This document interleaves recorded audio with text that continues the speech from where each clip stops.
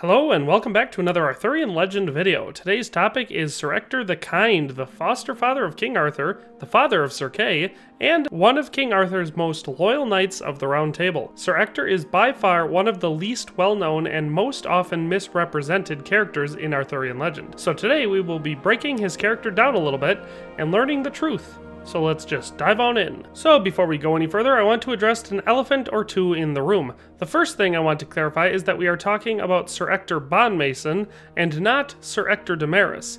Both are Knights of the Round Table, so to prevent any confusion, I just want to clarify that we are 100% only talking about King Arthur's foster father. The other elephant in the room, which is currently breathing down my neck, is the mischaracterization that Sir Ector often gets. So let's clear that up first. In many adaptations of the King Arthur story, especially his early years, Sir Ector is represented as being a bad father figure, for the most part. Most famously in Disney's The Sword in the Stone, where Arthur is raised as his ward and not as a son, and he's also treated very poorly, often being physically and emotionally abused. And that is outside of the time spent where he is being treated as little more than a slave. This is as far from the truth as his depiction could be. In Arthurian legend, Sir Ector, or by variation King Ector, depending which source material you use, was a loyal servant to King Uther Pendragon for many years. And so, when King Uther impregnated a grain of Cornwall with the help of Merlin's magic, Merlin required as payment for his services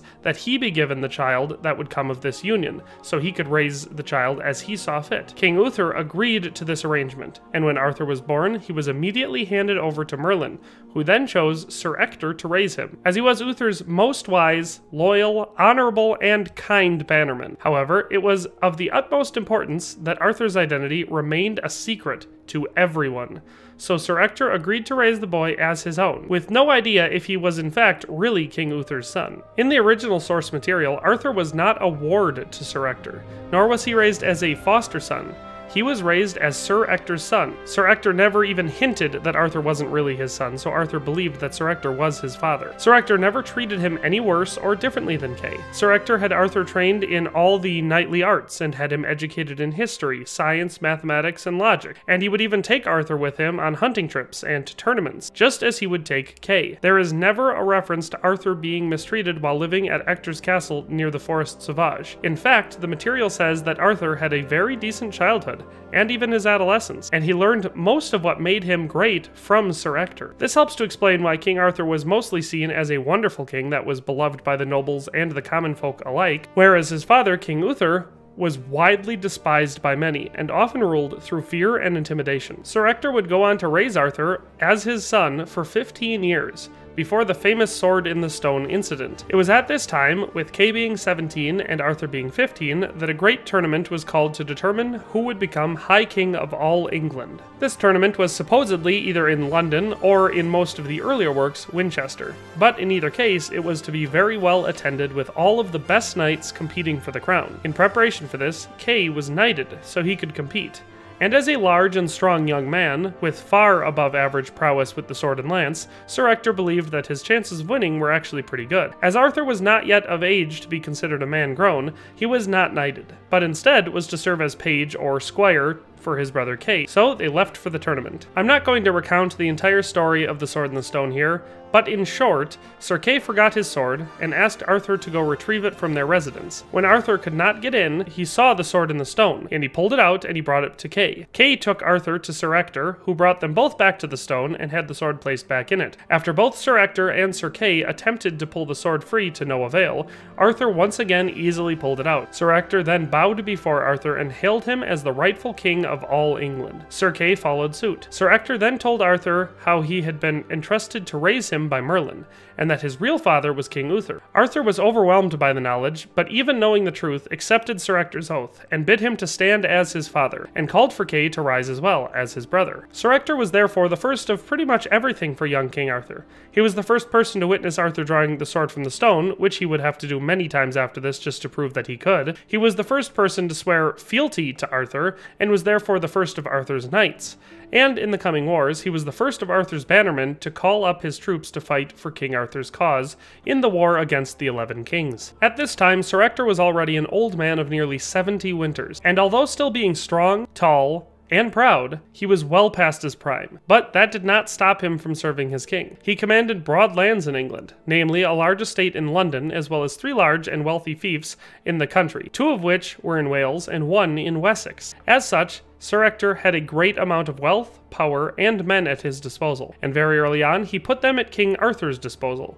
Without this initial support, it is unlikely that King Arthur would have garnered the support that he did. Sir Ector was able to call up a force and bring nearly 10,000 men to Arthur's side, of which there were nearly 300 knights, 2,000 assorted cavalry, 5,000 archers, and some 2,500 foots, a substantial army which would only grow, in part to the respect that many of the nobles of Wales, Cornwall, and Wessex had for Sir Ector. So the impact that Ector had on Arthur's campaign, especially early on, cannot be overstated. Sir Ector would go on to fight in and help Arthur win all of the battles that would take place before Arthur was recognized as the High King of all England, and as such, a loyal and trusted man, would be the first knight to take a seat at Arthur's round table when he would receive it. There is little information in any of the source material for what Sir Ector did for the rest of his life. However, we do know a few more things. Sir Ector would serve in Arthur's court for at least 10 years after joining the Round Table, and that he would primarily reside in London, as he was a longtime advisor to the king, especially after Merlin vanished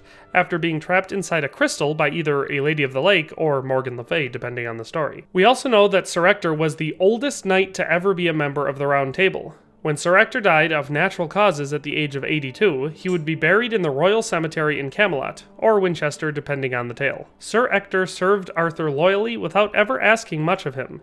At the time that he swore fealty to Arthur, he asked only that his other son, Sir Kay, be made Arthur's seneschal, which Arthur agreed to do, and Sir Kay would hold that office for the remainder of King Arthur's life. There are also certain stories that say that as payment for caring for King Uther's son, King Uther granted Sir Ector 3 castles, as well as nearly doubling his existing estate's size. This detail is not universal, but does help to explain how at the time of the Great Tournament, Sir Ector was one of, if not the most powerful noble in all of England. As far as modern media is concerned, like I said previously, Sir Ector is usually not portrayed accurately. However, a few honorable mentions are the 1963 Disney movie, The Sword and the Stone, where Sir Ector is voiced by Sebastian Cabot. In this movie, he often mistreats Arthur, but still shows care for him, both when he scolds Kay for losing him at the beginning, and later when he makes Arthur Kay's squire. And in the end, when Arthur pulls the sword from the stone, he does apologize for being as hard on him as he was, and he kneels and pledges his fealty. There is also the 1975 film, Monty Python and the Holy Grail, where Sir Ector is one of King Arthur's knights. However, in this movie, he is simply named as one of the knights killed by the Rabbit of Caerbannog. And of course, he shows up in the 1981 epic fantasy film Excalibur,